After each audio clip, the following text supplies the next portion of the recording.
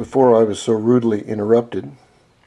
This gentleman right here has got himself a little magnifying glass with a light, and what he's doing is he's reading the spark plug. He, like most other mechanics, realizes that your motor will tell you what's wrong with it if you know what to look for.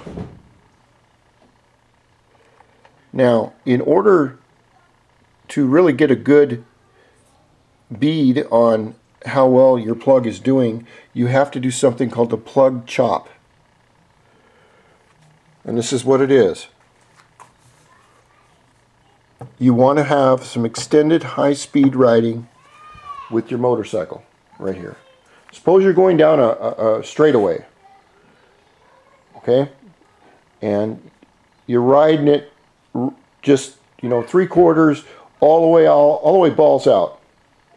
Then what you want to do is you do not slow down, you do not idle it, you do not do any of that. At the peak of where your riding style is, you hit that kill switch, or you chop the plug off. And what that will do is, when you hit that kill switch, that will give you a static picture of exactly what this spark plug looks like right here at the moment that it was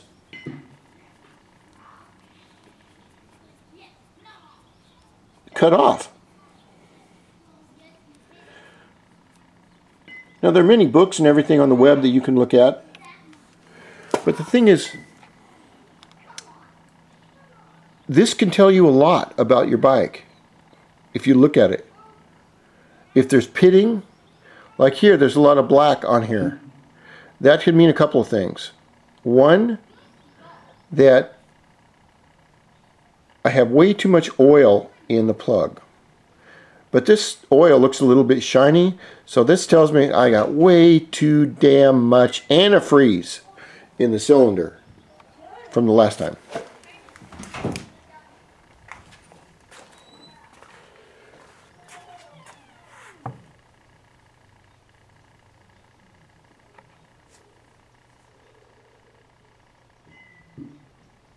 So what we need to do is, in order for these plugs to work even better than stock, is to know how they work with this electrode and this other electrode where the explosion happens.